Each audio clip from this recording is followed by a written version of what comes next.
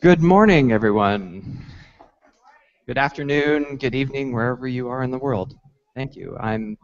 Welcome to the April metrics meeting for Wikimedia. I'm Rob Lanphier, and we've got a full agenda as usual here with community update from Katie Love, translation update from Catherine, and then a metrics update from, I'm trying to remember who's doing the metrics update.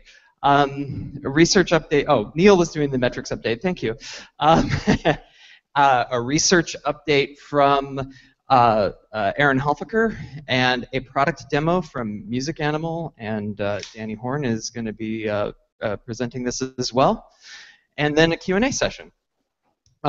We have a few new hires, not as full as other months, but Alex Stenson is a longtime community member, and he is now helping out the GLAM folks, and a couple of contractors here in the office, Aubrey Johnson and Angel Lewis. Welcome. We have a much fuller slide here for the anniversaries. We have several people, Stefan Moritz, Zhu, Stephen, Byron, Calliope, Madhu, Neil, Joel, and Michael celebrating their 1-year anniversary. Congratulations.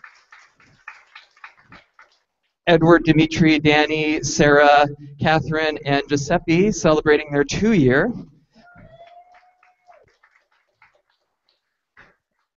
Eric, Jamie, Janet, and Jan, Monty, Brandon celebrating their 3-year. James and Hytham and Chris and Matthias and Faden celebrating their 4-year. Oh, Daisy, did I miss Daisy? Oh my God, yes. Thank you. And then Timo celebrating his 5-year anniversary. Rob Helsel celebrating his 9-year anniversary, which he's going to use this slide as evidence that he's the original Rob. Don't buy it. And Tim Starling here for 10 years.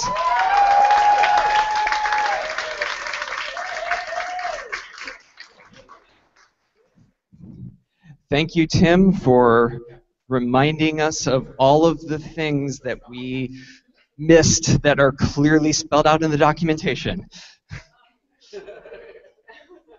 And now a community update from Katie. Thank you. Hi, everyone. I don't know if you heard, but it's Bring Your Children to Work Day. So there are a lot of children here, and I'm sure they will give us a lot of joy and energy throughout this presentation.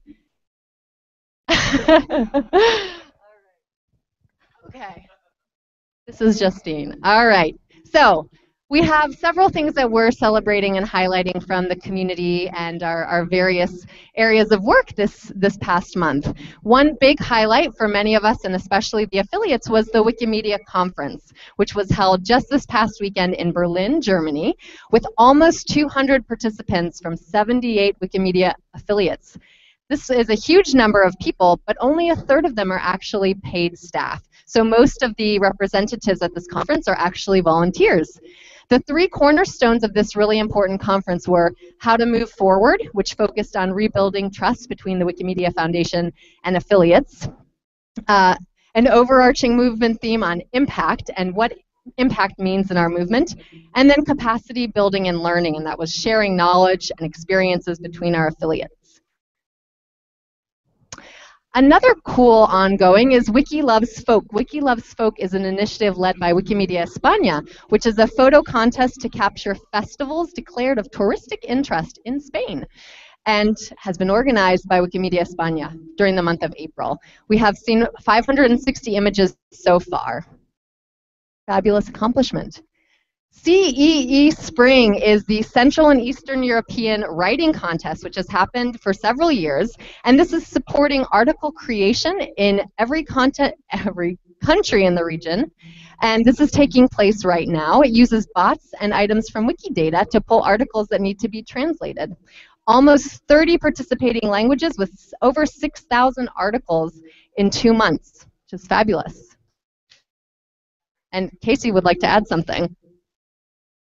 Not only is it 6,000 articles in 2 months, most of the participants are already experienced editors, so they anticipate the quality will be a lot higher than other writing contests we see.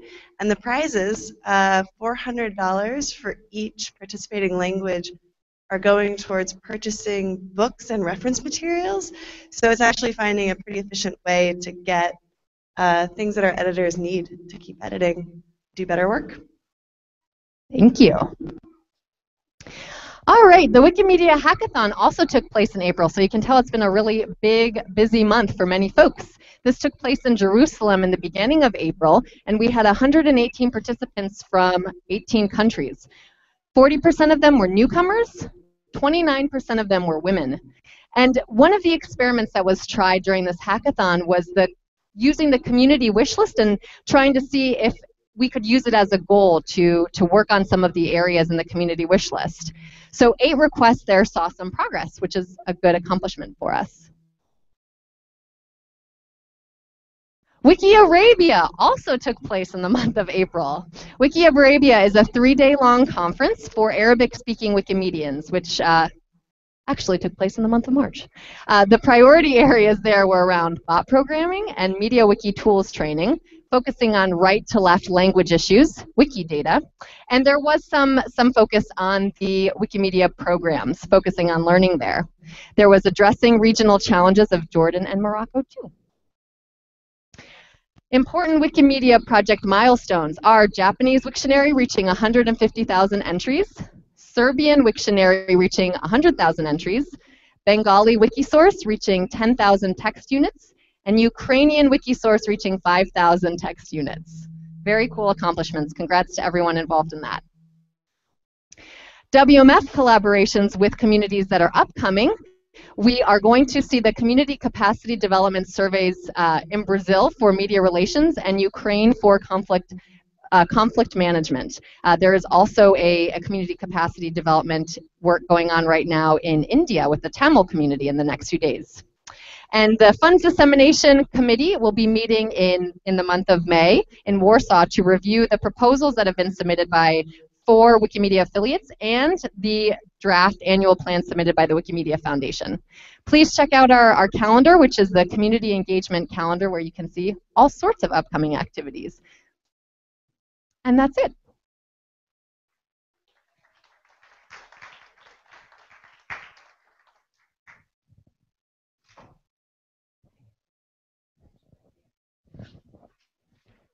Hello.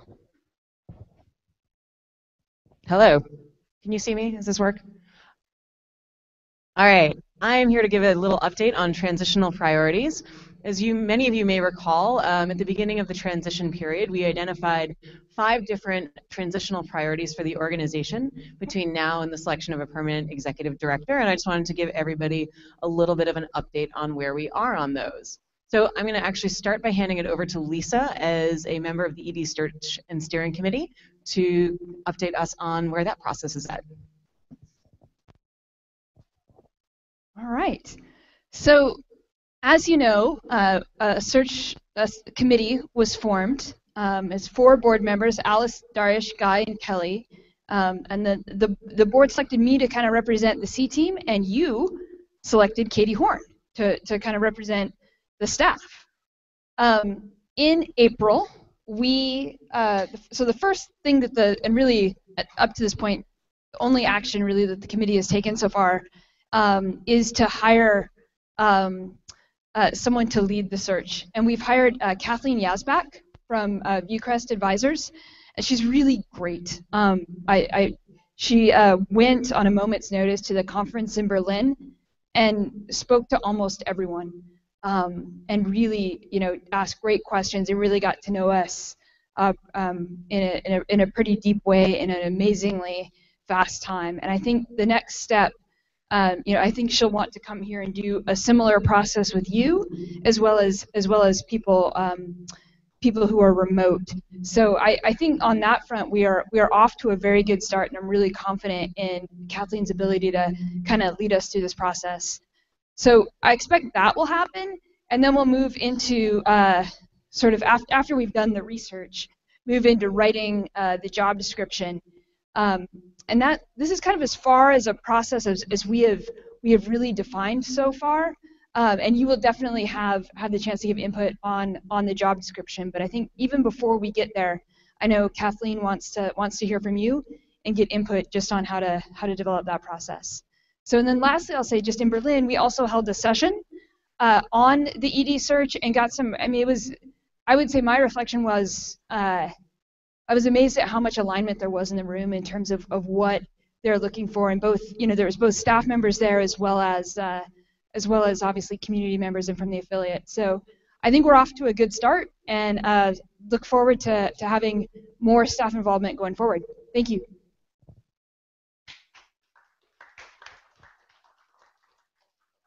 Thank you. So the second priority was to fill critical executive vacancies, and as you can see, we've done that. I want to highlight this slide because I think it's a really important one, and I also want to call it, if you haven't checked your email quite yet, many of you know that Jody is leading the HR department during the interim period, talent and culture. Maggie's doing a phenomenal job as interim leader of the community engagement team, and I want to thank Heather Walls, who has stepped up to lead the communications department officially during this period. And the reason I love this slide so much is because if you take a look at it, it shows the incredible length of service that each of these individuals has within the foundation. This is a team right now in the executive team that is really pulled from people who have been with the organization for a long time, who understand our movement and understand our mission, and are doing just a phenomenal job in their interim capacities. So I just want to say thank you, because we have great leadership right now in a way that is providing support to the whole organization. However, we do have some searches ahead of us. So Lisa spoke a little bit about the search for the permanent executive director. These are some suggested timelines that we're looking at for filling the other critical vacancies. So the CTO, the Chief Technology Officer, is the top priority, and we've been working with the entire technology department to identify what that job description looks like, what that timeline and what that process looks like, and thinking about how we're going to continue to keep that a nice open process similar to that we use to recruit Jaime, our CFO. You can find more information about that, I believe, on Meta Guy's office that lays out in greater detail sort of the process that we're looking at. The CTO, we have a job description out there. Many thanks to the recruiting team that has identified a number of great candidates, and we're really moving that forward. We've agreed that the second priority after the CTO is looking at filling in a permanent fashion our VP of Human Resources and following that community engagement. We are, I think, really lucky insofar as we have such great leadership, and so the current feeling at the moment is that we need to make sure these are the right processes so that we get the right people in place rather than trying to rush this forward just in order to fill those spots, because we really do have great leadership right now. But this is a little bit more detail on what we expect in terms of the timeline and process. The next priority, the third priority, was delivering the annual plan. I've spoken at length about this, so I won't get too far into it, but I think the key takeaways for the annual plan are that we're investing in our strategic programs, we're improving our core infrastructure, and we're setting the stage for long-term sustainability. This is the timeline you're all familiar with. Right now, the annual plan, I'm just going to plug it one more time, is available for comment. Please give your comments. The reason, and this is more of directed to those outside this room than inside this room, our community members who are watching online or are going to be watching a little bit later. This is incredibly important because your priorities and feedback, if we integrate them now, we can adopt them so we can actually do that work in the coming year. If you don't, if you're unable to share your priorities and feedback now, and we go into locking the annual plan, it's going to be more challenging for us to integrate those later on once we have sort of a clear roadmap for what we're doing. So giving us that feedback now is a great way for us to make sure that we're actually integrating some of your priorities and can execute against them in the coming year. How to give feedback? Great question. Here's the link. Please go to it. What are we specifically looking for? We're looking at for how we should prioritize the programs that we've put forward, what or who is missing, and where we can coordinate with you for greater impact. We've heard feedback that some people are less comfortable with communicating on the talk page on Wiki, so we'd also like to encourage both private comments as well. If you'd like to reach out, please, hopefully either where to send those comments to folks based on the leadership of the different departments where you have questions, but if all else fails, my inbox is open. Please do send them to me. My email address is online. So appreciate your feedback, public and private comments. This is some of the things that we're looking for, and that deadline for close is coming up really, really soon. I believe it's April 30. So strategic plan, that was the fourth priority, is delivering that. The strategic plan is on Meta. It is our guiding direction for the next 18 to 24 months. We closed this on April 1st, along with delivering on the annual plan. The strategic priorities anchor our annual plan. As part of our sort of going over the annual plan and doing revision and revising it in response to community feedback, we'll be making some of those linkages clearer. That's some great feedback we got in Berlin.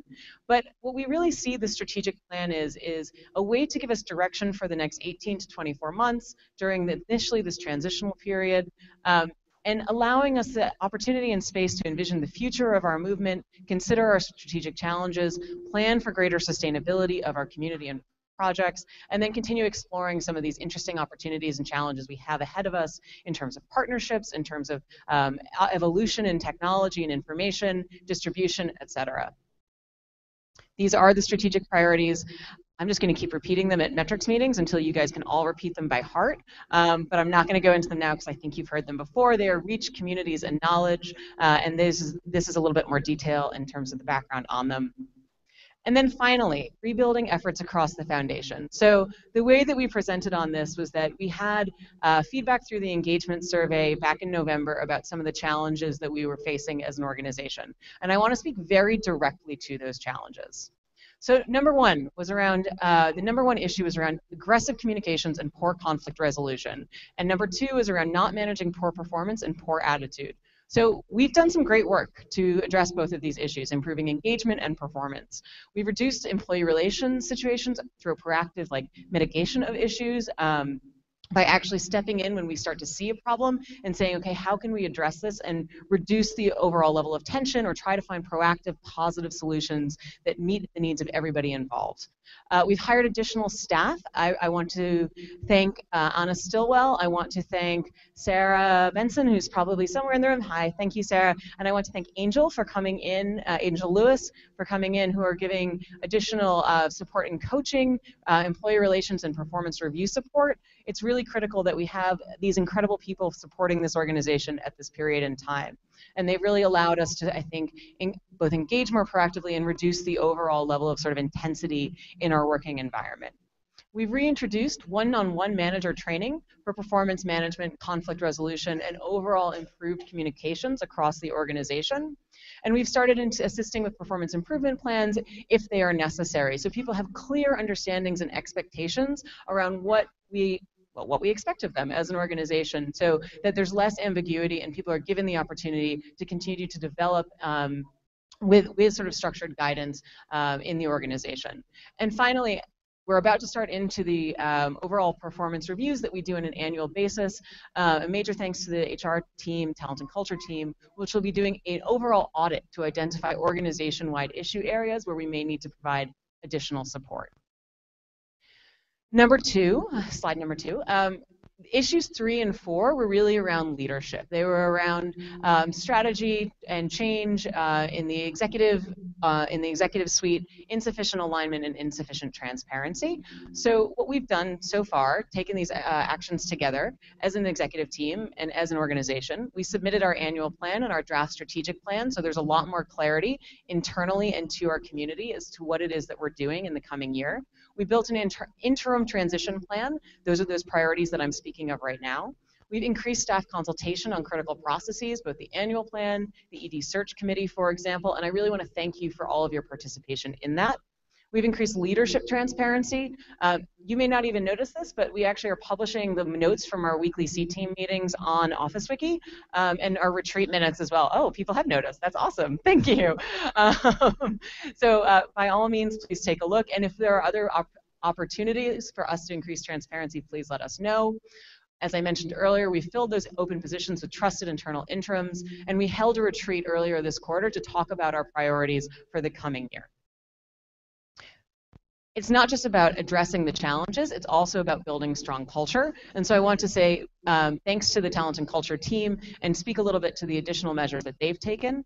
We've reintroduced comprehensive 360-degree performance reviews and training on how to engage positively in performance reviews. We've reintroduced structured offboarding and exit interviews so we understand where, so we can pinpoint and identify warning signs if we have challenges in our organization. We've reintroduced WikiLead leadership development training. We had a great session, I think it was about 2 weeks ago on this. We've relaunched OfficeWiki for internal communications and operations update. OfficeWiki looks better than it ever has. We've created new opportunities for constructive staff discussion led by Anna Stillwell. A major thanks to you for all the sessions you've been running. We've presented an all-staff session on unconscious bias and launched a year-long well-being program to help support staff and really make sure that we're focusing on that work-life balance. For the coming year, we're excited to be introducing new onboarding, acculturation, and community orientation for staff members, clarifying our organizational values so that we can incorporate them in everything that we do, from hiring, reviews, promotions, and performance. And we're introducing a program in the coming year on supporting and promoting diversity so that we actually really can model the organization that we want to be, the communities that we want to have, and the impact that we want to make on the world. So that's what we're doing. It's a lot. I can't believe that this has all been done in about 8 weeks' time, less than a quarter. And I just really want to say thank you so much to the talent and culture team and to the entire organization for participating in this so far. So those are the 5 priorities in terms of the transitional update. Oh, excuse me, I forgot one last thing. And we're relaunching an engagement survey. So last year we did, 6 months ago, we had a snapshot engagement survey. It told us a lot about the organization at a specific point in time. We're going to be rerunning an engagement survey in May, early May. The questions are going to be consistent with 6 months ago, so we get both an understanding of how we have changed, hopefully improved against some of those baselines, but also what some of the issues are today that we may be facing that might be different from that period. This engagement survey will be available for full-time employees and contractors. More details on that because I know many of you will have questions, but the idea is to make it as inclusive as possible. And we're going to be using the same firm, Culture Amp, for collection and presentation of results so that we have that impartial third-party consistency that we're all looking for. So that, I think, is actually the transition update. And I'm going to hand it over to Metrics. Thank you.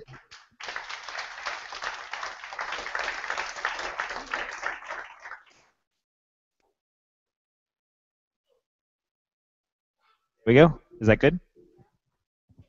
Awesome. So I am Neil Quinn from the editing department, and I'm going to be talking a little bit about the visual editor.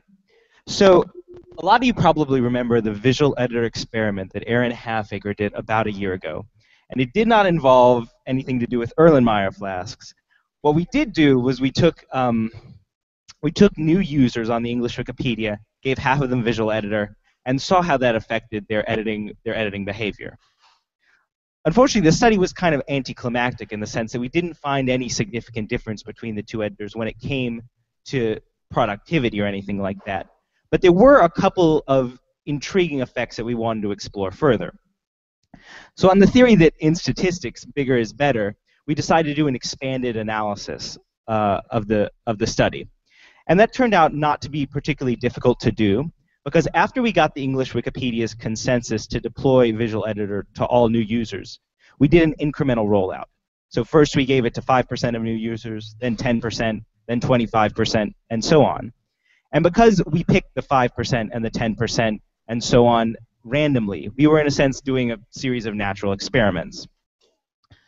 So when I gathered together the users from that incremental rollout and put them together with the users from Aaron's original study, that took our sample size from about 20,000 new users to about 75,000 new users. And spoiler alert, pretty much all the results stayed the same from Aaron's original work. in particular, the effect that I was most interested in disappeared entirely when we looked at the expanded version of the study. But there was one effect that did persist, and that had to do with reverted edits. So in his original study, Aaron found that users who got the visual editor were reverted less often than users with the wiki text editor, although it was a fairly small effect. That stuck around in the expanded version. So in the control group, which didn't get visual editor, that control group saw 16.8% of its edits to Wikipedia articles get reverted. In the visual editor group, that same number was about 15.2%. One way of looking at this is that if the users in the visual editor group had been reverted at the same rate as the users in the control group, they would have seen about 1,100 extra reverts during the 2-month period of the study. So that's all well and good. And this is the part of the presentation where I was going to talk about, we can't be entirely certain of this, and there are caveats, but this seems like good news for editors. But unfortunately, it looks like things are more complicated than that. Literally last night, I was poking at this data, and I noticed a new wrinkle in things, which is that if you filter the data in a certain way, it looks like editors in the Wikitext group made slightly more edits than editors in the visual editor group. And this might explain a part, although not all, of the effect on reverts. So if you have a group of editors that's making slightly more edits, they're having slightly more opportunities to get reverted. So one possible explanation of both of these events has to do with the fact that users of the Wikitext editor find it harder to figure out the formatting. So you sometimes see a user making multiple edits in a row with the Wikitext editor trying to figure out the formatting by trial and error. So it could be that that leads users in the that have the Wikitext editor to make slightly more edits and also be reverted slightly more often. But that's just a tentative explanation. So this area is definitely deserving of further study. We're already planning another A/B test of visual editor for anonymous users. And one of the things we're going to do in that study is use Aaron's ORES edit quality scores to give us a fuller measure of edit quality than just was the edit made and was it reverted. And I'm also going to apply these methods to the data set from this this cohort of editors in the study for new users. But the main takeaway, I would say, is expect to hear more about this in the future. So now I'm going to hand it over to, who am I going to hand this to? To Aaron Halfaker.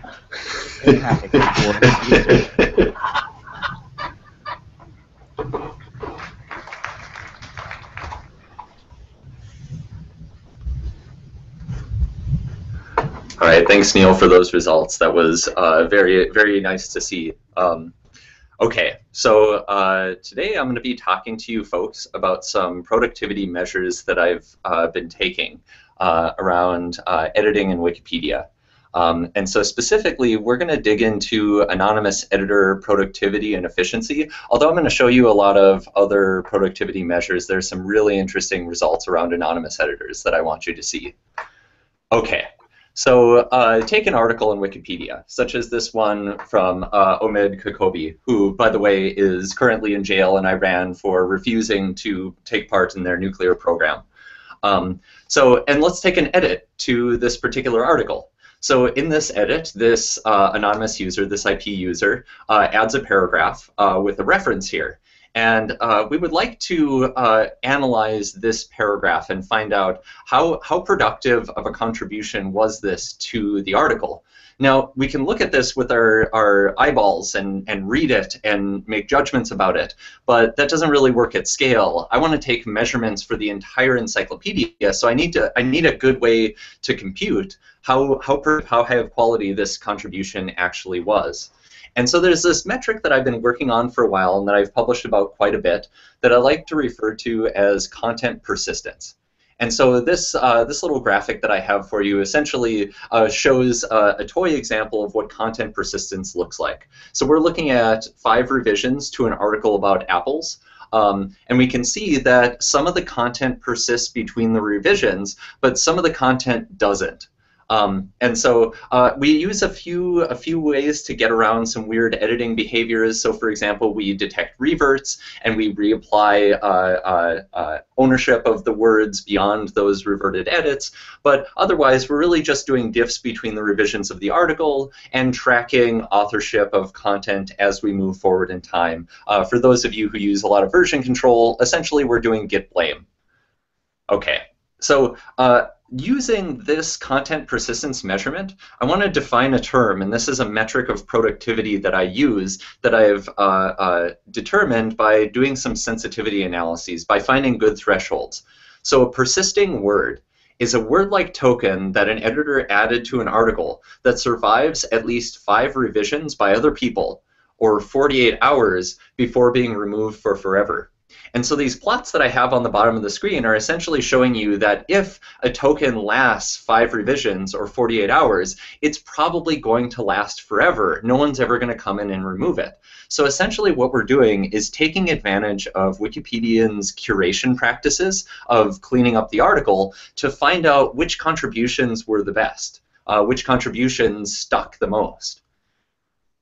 So this isn't a complete measurement of productivity. There's a lot of productive work in Wikipedia that doesn't involve adding content to articles, such as discussing the article content on the talk page, working on templates, uploading images, doing counter-vandalism work, the very curation that allows us to take this measure, and of course doing research and tool development. These are all productive things for Wikipedia, and this measurement doesn't account for them. But it's pretty good. It recognizes additions of good new content to articles in Wikipedia. Okay, let's look at what this measurement actually shows us. So this is a count of the number of new persisting words added to Wikipedia month by month over time. And so we can see a very familiar shape here. There's this sort of exponential growth period that happens between 2004 and 2007. The growth period ends, but we can see kind of a high level of stability here. And that's something that might be surprising for people who are familiar with this other graph, the count of the number of active editors who are working on Wikipedia month to month. In that graph, we see a substantial decline that starts in 2007. Now, I do like considering our community size in the number of active editors, but there's actually another measure that I've actually published about quite a bit too that I think is a little bit more useful for thinking about this stuff. And that's, oh yeah, so I just wanted to show that the slopes are different, and then I'll move on to this other measure. Okay, so, and that's labor hours. So I've been developing measurements where we can get a pretty good estimate of the amount of time that people are spending working on Wikipedia. You know, a shortcut if you want to go read this research, it's about 100 million hours by 2012 have been spent writing Wikipedia. But the cool thing about this measure is it lets us build these month-to-month estimates of the amount of time that people are putting into writing Wikipedia. Okay, so this graph is actually old. I've actually taken new measurements. I didn't have time to make you a new graph, so I just drew you where those measurements end up. And that's what this dashed line that we're looking at here. Okay, so if we compare the number of labor hours that editors put into Wikipedia, and so this is raw time and attention of Wikipedia editors, to output, which are these words that persist when they're added to articles, these productive contributions, we can see some really different slopes here. And really, if I back of the envelope this, if I just get a general estimate of what sort of thing is happening here, essentially in 2006, during the spike of Wikipedia, we were getting about 258 persisting word-like tokens added to Wikipedia per hour invested by an editor. And now we're getting about 414 persisting words added per labor hour to Wikipedia. Which suggests that somehow Wikipedia is getting a lot more efficient. For the same amount of time invested by people, we can get more good content, which is kind of surprising. So where's this efficiency coming from?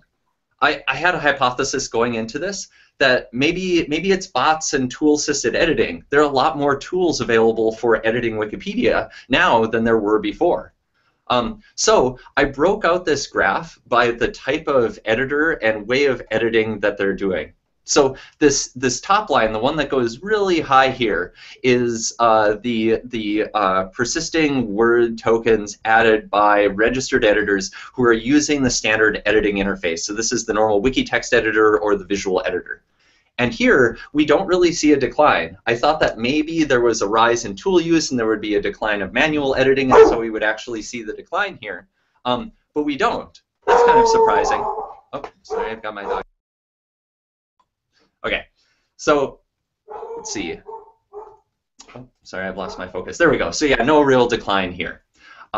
However, when we look at the edits that, or the productivity of anonymous editors using the standard editing interface, we do see a declining pattern here, and this roughly matches the shape of labor hours invested into Wikipedia.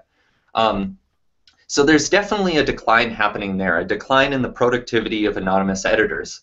And down at the bottom, we can see the two automated, so this is tool assisted is in the blue, and bot is on the very bottom here. And that's kind of hard to see from where we are here. So let's zoom in onto this bottom part so we can talk about those.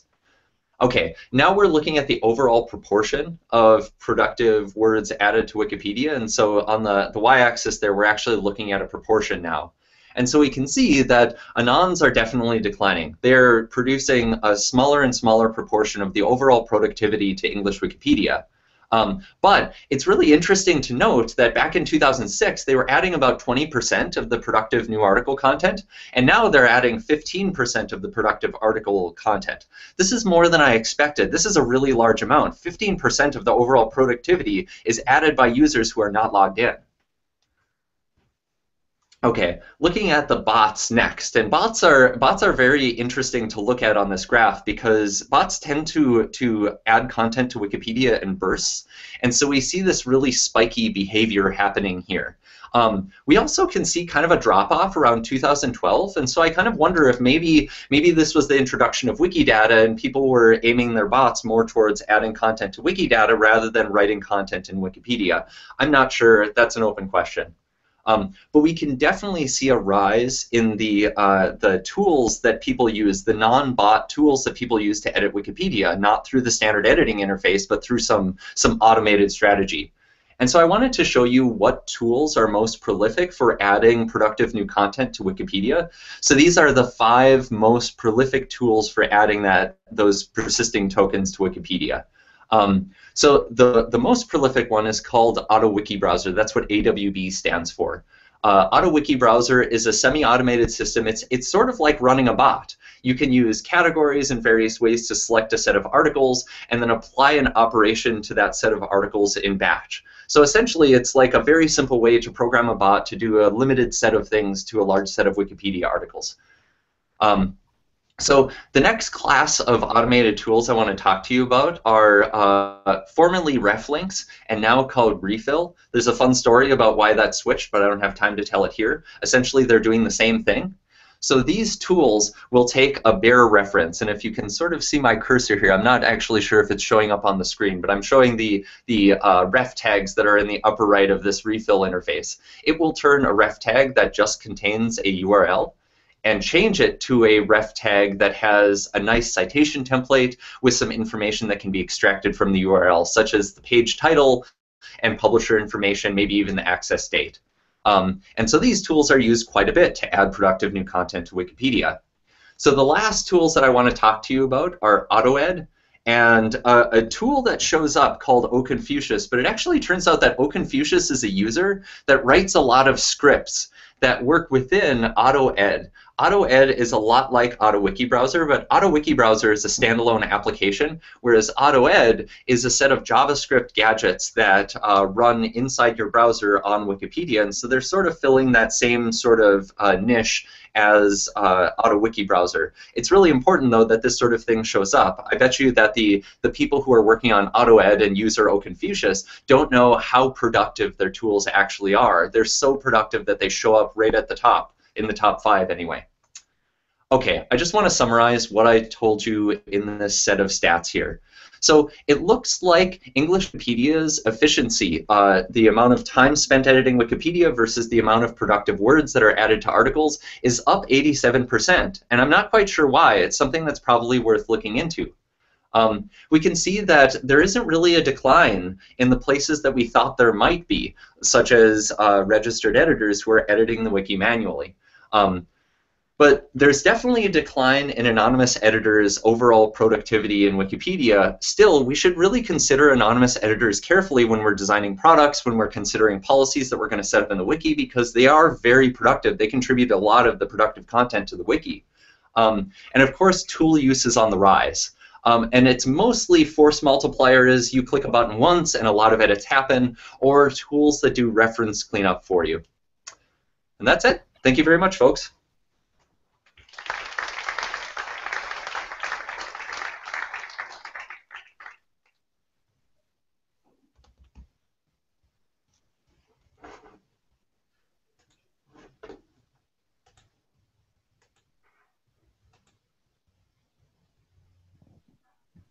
Sorry, one moment. We're all right. So I guess you're up. Hi, everybody. I'm Danny Horn, product manager for the community tech team. One of the things that's cool about working in community tech is that we get to work with some of the volunteer developers who are working on our project. Our backlog comes from the community wishlist survey, which we ran at the end of last year, and our team is responsible for addressing the top 10 wishes from that list.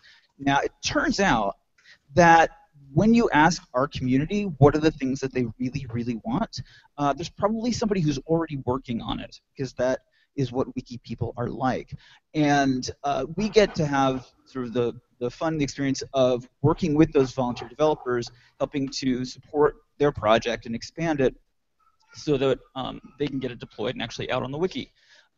Wish number 7 on the list, the page view stats tool. The volunteer who was working on that is Leon Zimba, who's known on the wiki as Music Animal. He was working with the analytics team's new page view stats demo. I'm sorry, the page view stats API, and turned it into a really cool tool that's now deployed on all of our wikis. I've got Leon on the phone right now, along with Ryan Caldari, who's the community tech manager. And ladies and gentlemen, I present to you Leon and Ryan. Gentlemen, take it away. Hello, thank you. I guess I'm going to go ahead and talk and hand it over to Ryan whenever he wants. First off, I want to thank Marcel from the analytics team. He created the original demo that uses the API, and I branched off of that, so this probably would have never happened if it hadn't been for him. And also to Ryan and Community Tech for their enormous help. Without further ado, let me show you what I've been working on. I'm going to turn on the screen share.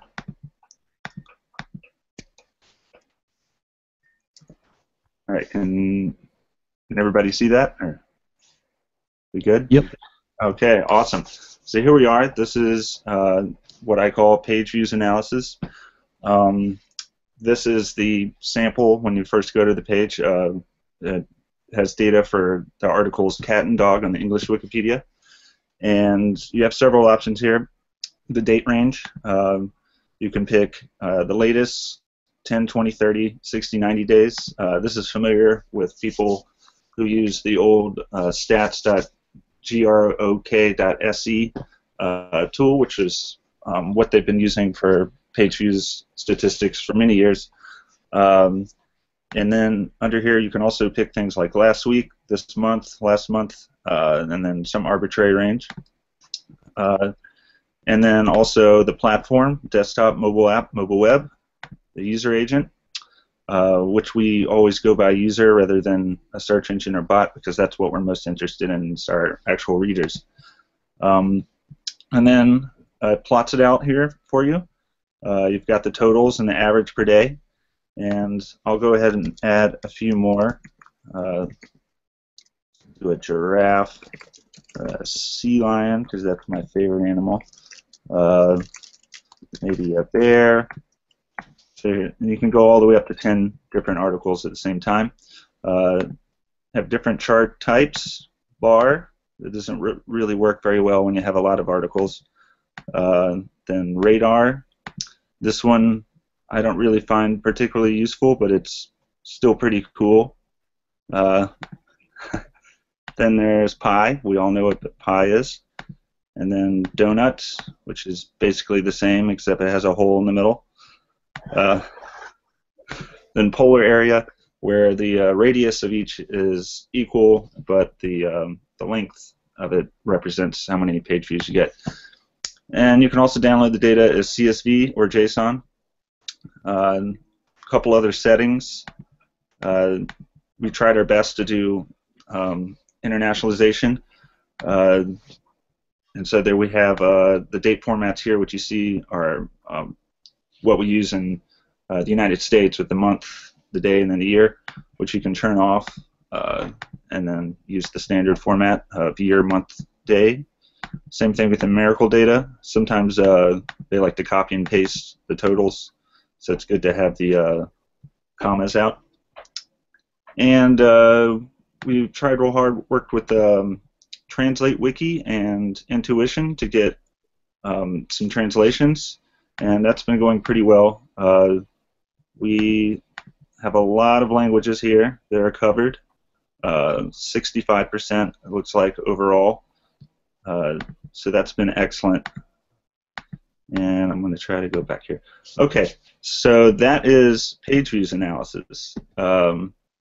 I also got lots of feedback from the community, which spawned two other efforts, one of which is what I call top views, and this shows you the top views article, the top viewed articles, pardon me, and on a given wiki and given platform.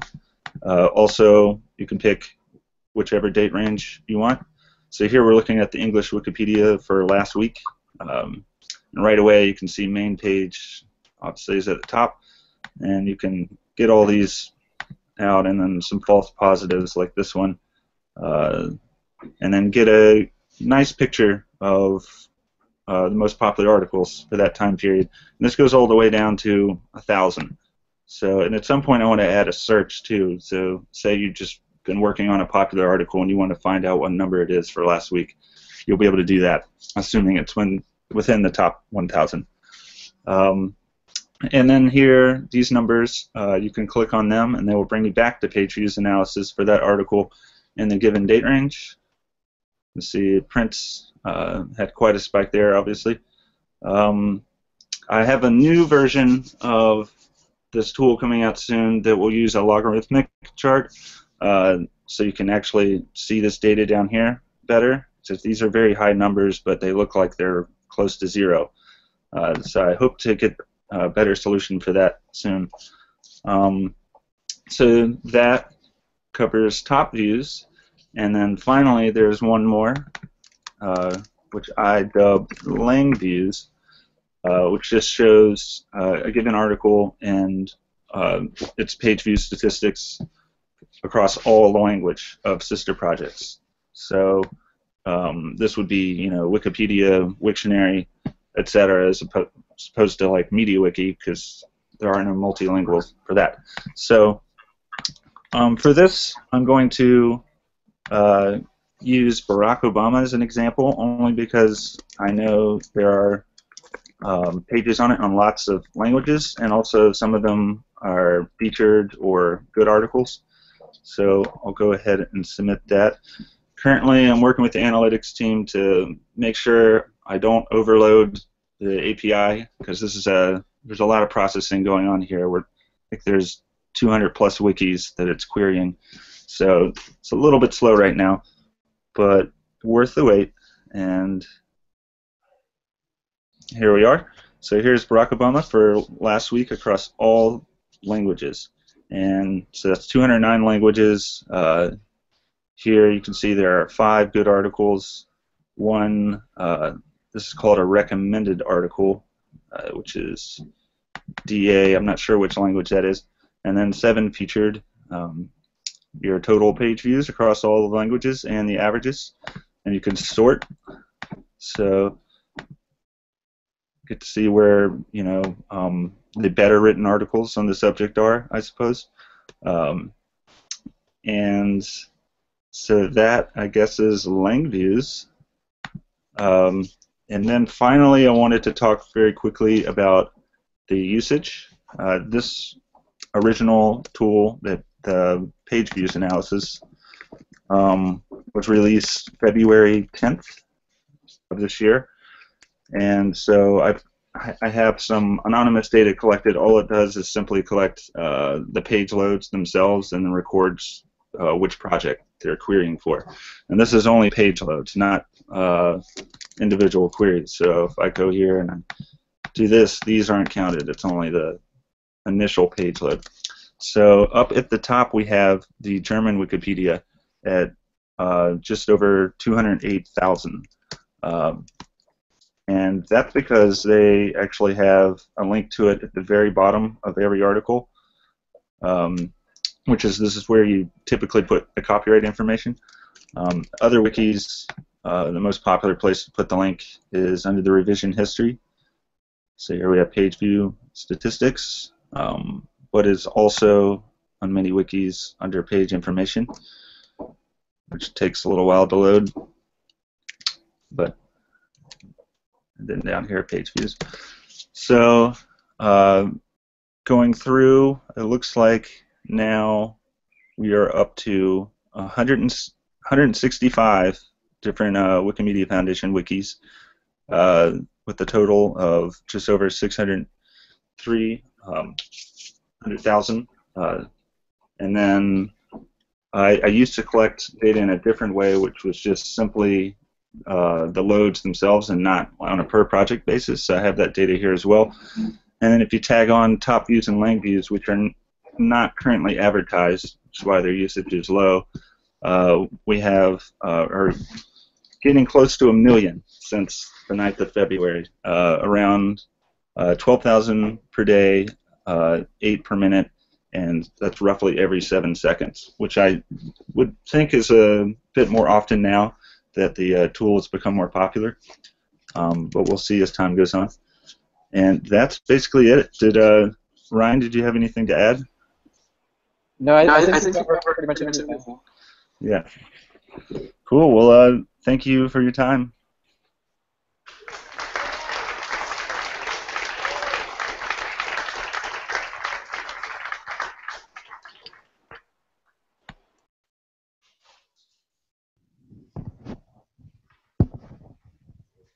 Great, thank you everyone. And now it is time for Q&A. So if anybody has any questions about pie or donuts or anything else, I guess we'll go first to IRC. So James, do we have any questions? Hi there. Aaron, I've got a question for you from Matt Flashen. When you're looking at tools that produce words added, do you look at hashtag edit summaries, which is used by Prove It and Refill? And do we have Aaron? Also a good question.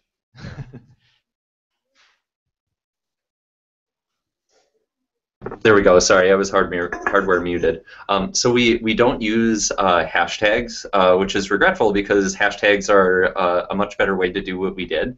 Instead, there's a list of regular expressions that I can look for a link for and drop that into chat later that have been maintained in there on a wiki page. And so I've been working on them with a few other people. They match comment structures that these tools will use. And so we've developed them to work historically, and so even if we were to use hashtags now, we'd probably actually have to use both hashtags for the recent stuff and the regular expressions for the old stuff. I hope we can move to hashtags as fast as possible because that's so much easier. Great. By the way, the microphone is over there for anybody in San Francisco who wants to ask a question, but James, any more questions from IRC? No questions. Really? Up. Now I see somebody getting up. Okay.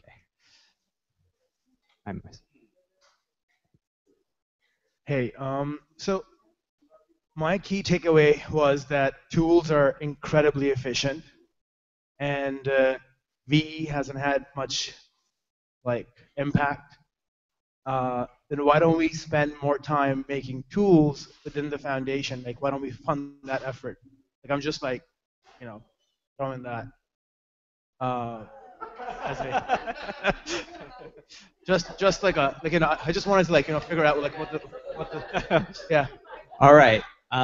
Is there anybody who wants to take that? I can speak to, like, I believe that one of the things that we should do is have like, we have a community out there that is doing amazing things with things like tool labs, with all of the infrastructure that's provided, and I think that is also a fantastic thing for us to focus on. But yes, Trevor. It's okay. I just want to, like, put this out there that even very early on, if anyone saw my presentations at Wikimedia in DC, which is like 2011 or something, I mean, really early on, we always knew that Visual Editor was bringing down one of a sequence of barriers, and the other barriers still remain. We haven't touched them. And a big criticism at the time that we had as a team is we're like, well, we're working on the editor, but who else is working on all the other issues? And now I am, and I take responsibility for that. And I think that a huge part of that focus is what you see now with the collaboration team. If you look at the annual plan, what we're looking at is looking at all of these other antiquated processes and tools, onboarding. How can we do things that we're uniquely positioned to do, that work in concert with things like T-House that have been really effective? But a lot of times these other barriers are things that we're not very uniquely positioned to do. So it's not always easy for us to just jump in and build big technical solutions. So we agree that, like, this didn't solve it. We also sort of predicted this wouldn't solve it, so that's okay. And I just want to add, we're funding labs pretty heavily next fiscal across a bunch of departments. We're funding community tech and setting up that team to be more responsive to community requests, and obviously to partner with the community more, maybe even expand the scope a little bit. So it takes a bunch of different things to solve this problem. It's a complex problem. Thanks for the last question of your WM career, Maurice. So I wanted to jump in and address this too, because I worked on the study. I've been talking to Neil about his recent work and reporting on these productivity measures.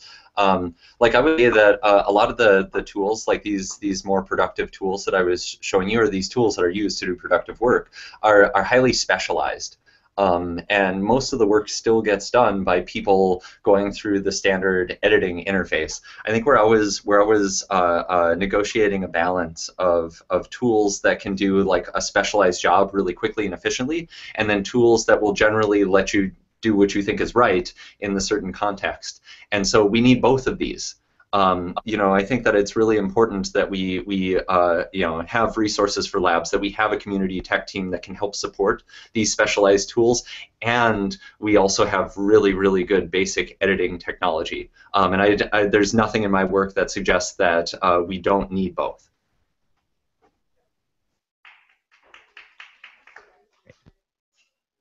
Yes. Go.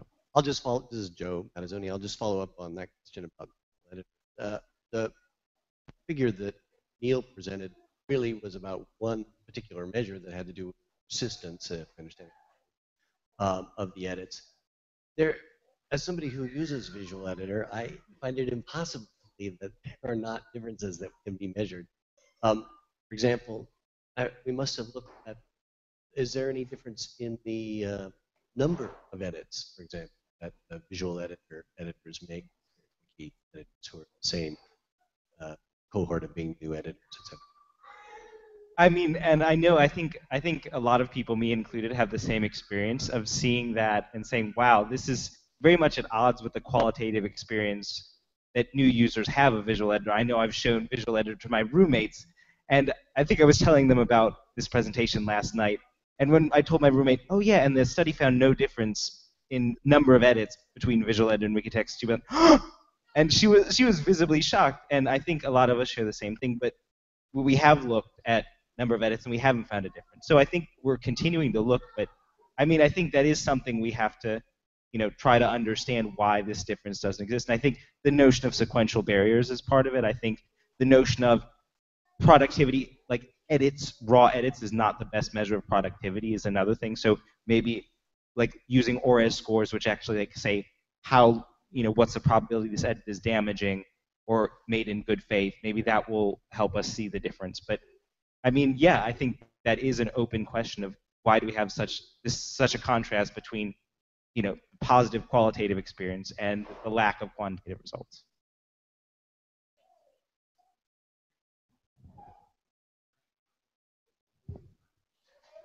Yes. No more. Any more questions? All right. Thank you, everybody. Wonderful presentations and great talking to everybody.